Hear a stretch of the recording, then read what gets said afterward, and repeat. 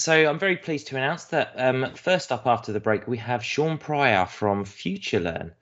And Sean's going to talk about FutureLearn's thoughts on where we see HE or where we see the HE sector once the pandemic is over.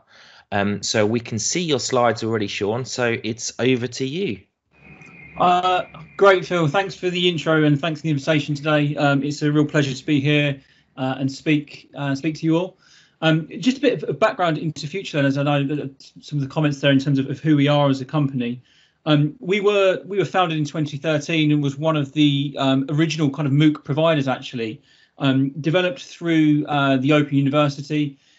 We've expanded into other forms of online learning, so over and above MOOCs.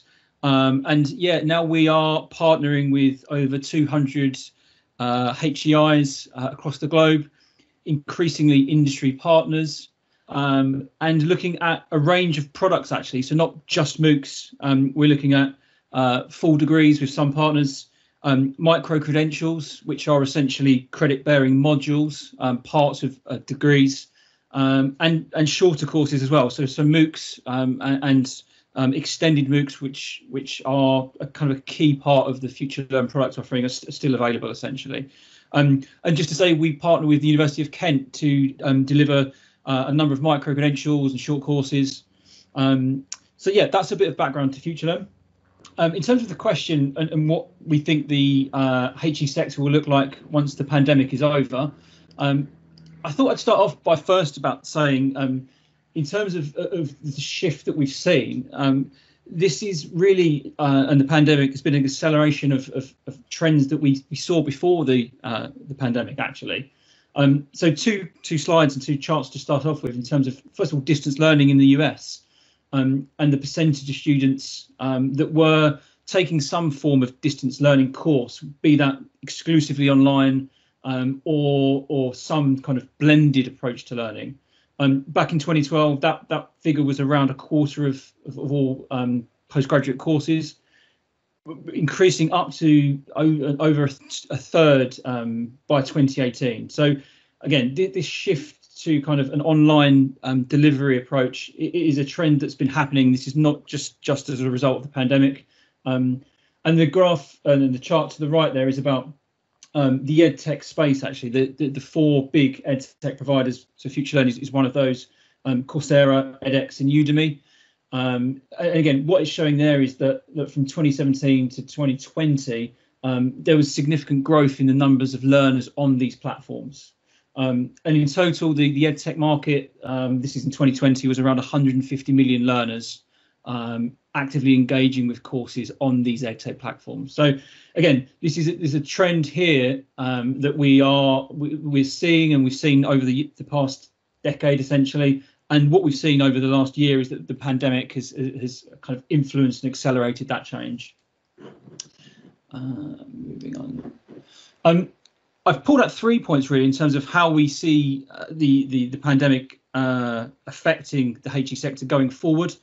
Again, I think they align with some of the stuff we've already picked up on. Louise mentioned learner-centered approaches to education, and I think that's the key one. But the main point I'd pick out to start with is EdTech and FutureLearn, obviously, as part of that, is here to stay and is very likely to disrupt the HE sector. I don't know if people saw last week, but there was a big announcement from 2U, one of the big original OPM providers, acquiring edX, a MOOC platform developed by Harvard and MIT, which is a huge shift in the industry. And I think the learner base and the number of partners that organisation now has is a really significant shift in potentially the EdTech and the HE sector, indeed. And what they're looking at now is a route from free content all the way up to degrees, and that 2U group now has that ability to offer that. A few other slides and points here around the investment in the sector. Huge sums going to lots of these platforms. International expansion. So we know that lots of the platforms are looking to offer their courses globally. These are not just specific markets that are being targeted. We're looking here at global expansion of these companies and the learner base that will inevitably take over.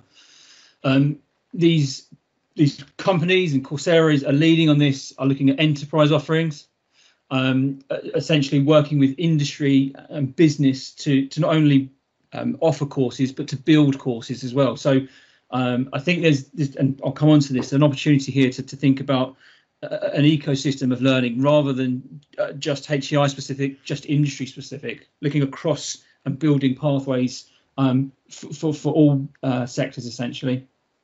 And then the final piece there is around the pricing of some of these courses, shifting away from that traditional MOOC approach of free with an upgrade certification at the end, and aligned with learner needs and learner aspirations actually, and what learners are used to. Lots of the courses and products offered by these models are on a subscription basis, and that means learners pay a fee up front for either a short course, a pathway of courses, or indeed unlimited access to a platform's portfolio of offerings. If I move on to the next slide. The next slide, again, this is our second key point, is around what we're calling the digitization of education. And as I said, I think Tim's point earlier and the stats from UCAS play out our headline point here is that we see an increase and demand for online and blended, but we absolutely don't see that as a replacement of traditional learning methods. And as I say, those UCAS stats today bear out that statement. And what we've seen in terms of global trends and Google trends over the last year is that increase in demand for online learning spikes last year, but we are seeing approximately a doubling of the search volume from that pre-pandemic level. So there has been a shift in the demand from learners for this type of learning, but it's not a transformation that is going to completely replace campus or even campus and some blended learning.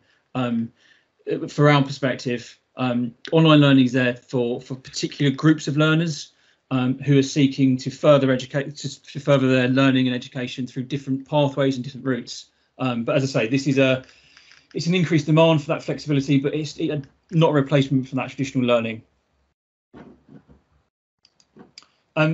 What are the factors affecting this digitalization? And I think the key ones there are that job displacement.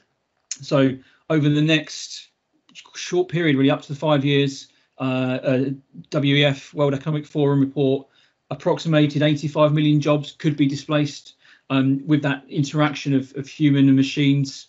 But aligned with that, a growth of over 100 million new jobs may emerge.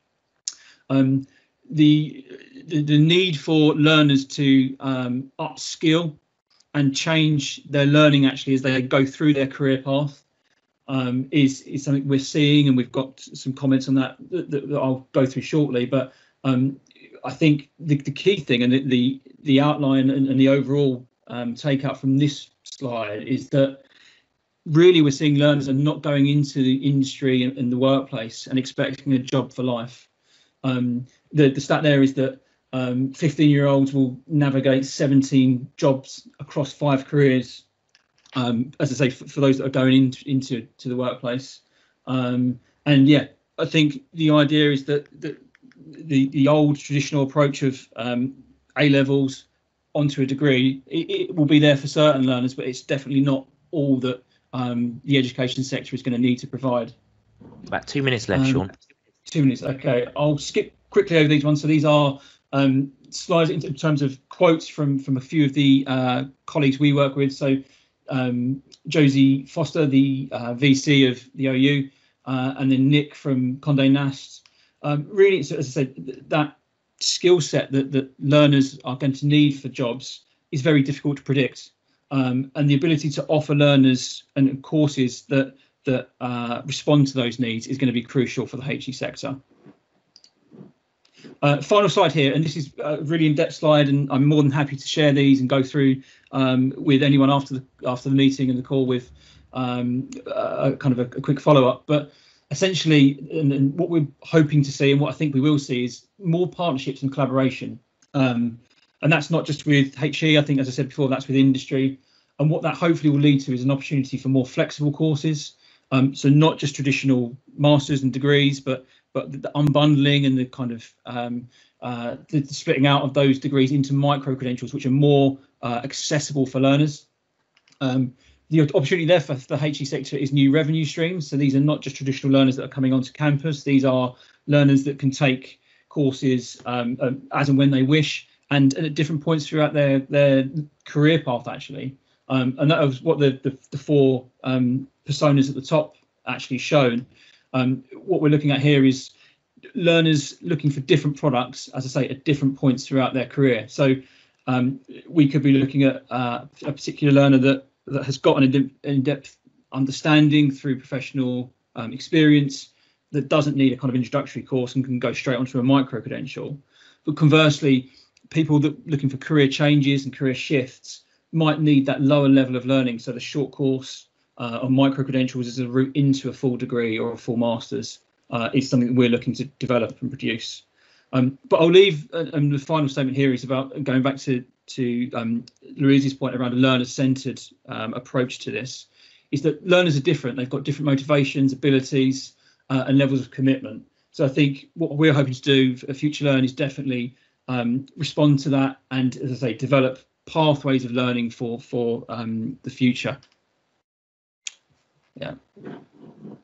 I'll leave it there, Phil. Is that okay? Any questions? No, that's perfect. Thank you very much. We do have, I think we have two questions in the chat as well. Richard Yui, I've just given you the permission to unmute yourself. Would you like to ask Sean your question? It's about the micro credentials and how they evolve. So some of that might be higher education doing that with employers, recognition by employers, stacking all this. So how do you see that development? Yeah, thanks for the question, Richard. I think it's a really good question. It's something that's very nascent at the moment, actually. There is a common micro-credential framework that the EU I think it's in place, but are definitely working on developing. And what we've seen at FutureLearn so far is that the micro-credentials we've got on the platform are very much standalone.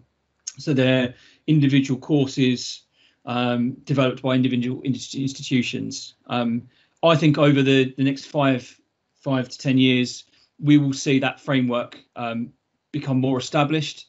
And I think what that will do will be, and I think it will enable that stacking that you mentioned of different micro credentials and different courses from different institutions.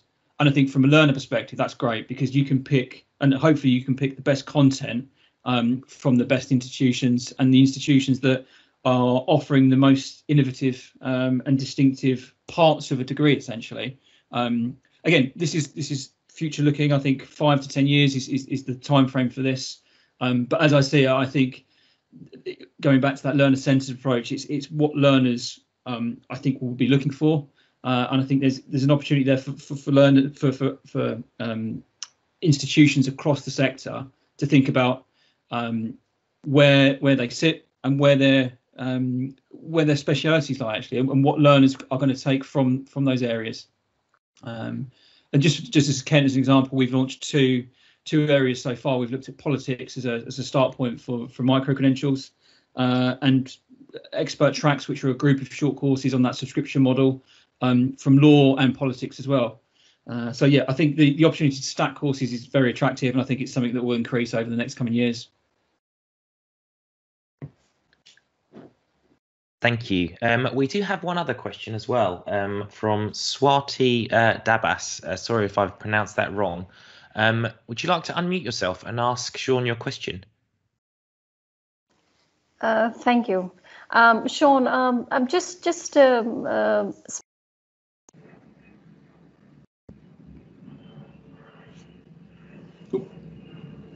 Yeah, I think you've muted yourself again, Swati. Sorry.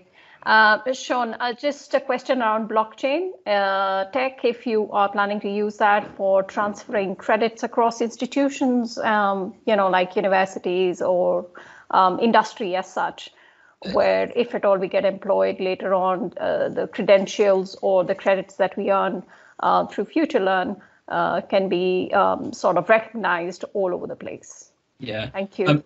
Yeah, no, that's a really good point. And as I understand at the moment, Swati, that's not in the pipeline. But I think again, with the growth of blockchain across different sectors and different industries, I think it's something that is probably on the horizon. In terms of the transferring of credits, as I say, that's not commonplace yet. But I think it's definitely, as I say, something to look forward to going forward from a learner perspective.